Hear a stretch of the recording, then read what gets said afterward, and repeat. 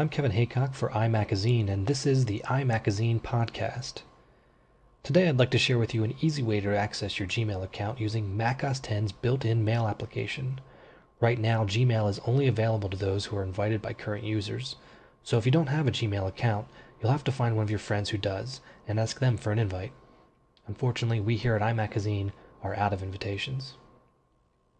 Once you have your invite and you've completed the account signup, you'll receive an email like this with a link to the Gmail website. Enter your username and password. This is your Gmail inbox. You could access your Gmail from here quite easily every time you wanted to check your email. However, you can set up your macOS 10 mail application to automatically check your Gmail account. Let me show you how. First, we'll have to set up the Gmail account to allow us to use Pop Mail. This is a kind of email account that can be checked from applications that use the POP protocol. To do this, go to your Gmail settings. Click on Forwarding and POP at the top. Here you'll find a way to forward your Gmail to another email account.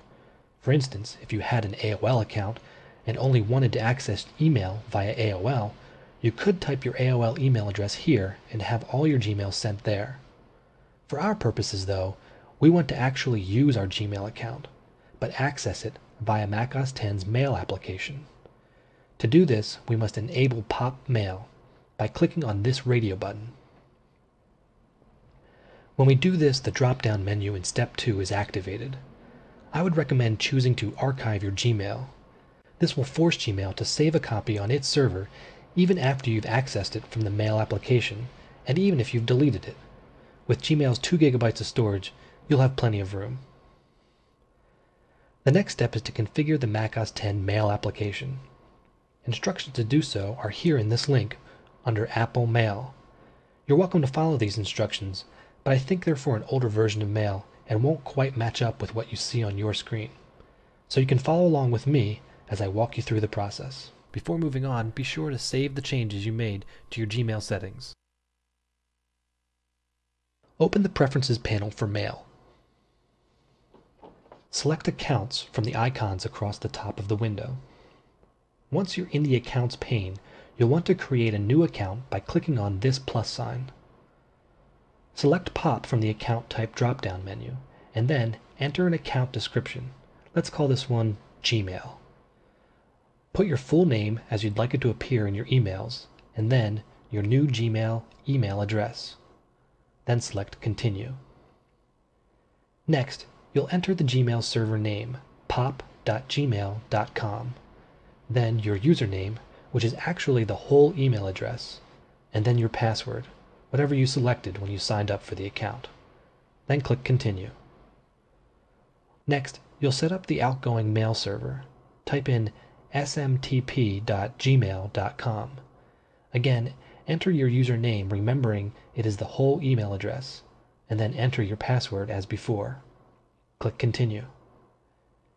This takes you to the account summary, and it should look exactly like this, except with your full name and username in place of iMacazine.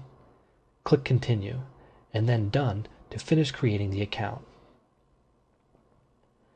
Once you've done this, your Gmail account will appear in the left-hand window of the Accounts Preferences pane, but there's still some work to be done.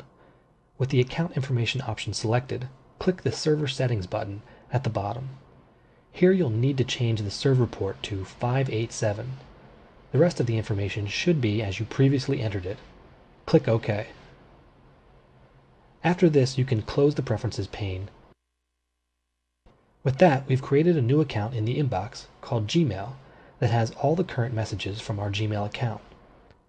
More importantly, we will be able to receive new emails that get sent to our Gmail account. To have the mail application automatically download email, go to Mail Preferences again, this time under General, and select how often you'd like Mail to check for new mail. I like to check it every 5 minutes. Also, we can now send email from our Gmail address using the macOS 10 mail application without ever signing in to Gmail via a browser. I hope you've been able to follow along and get your own Gmail account set up using the mail application. If you have any questions, please feel free to email us at iMacazine www.imacazine.com, or leave a comment on the webpage at www.imacazine.com/podcast/podcast.html. For iMacazine, I'm Kevin Haycock. Get the Apple Mac news you want at imacazine.com.